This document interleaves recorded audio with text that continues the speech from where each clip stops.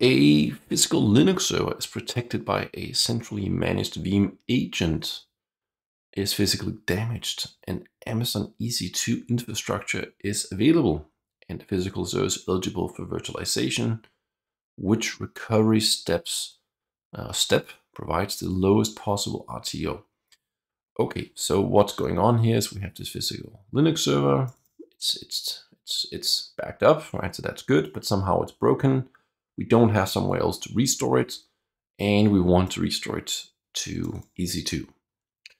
So the question is which of these options really exist? Now, if you've used the UI or if you've tried this, then of course it's going to be a little bit easier. So on EC2, bare metal restore is not an option, right? You can't just upload some ISO and start doing what you want to do. Restore guest files. So this would restore files from inside the guest anyway, so this is not really helpful. Instant disk recovery, well, there is no instant disk recovery option. If you remember, kind of at the top of the UI, there is a direct restore option, and that's the one we'll want to use here. So use restore to Amazon EC2 VM is going to be the correct answer here.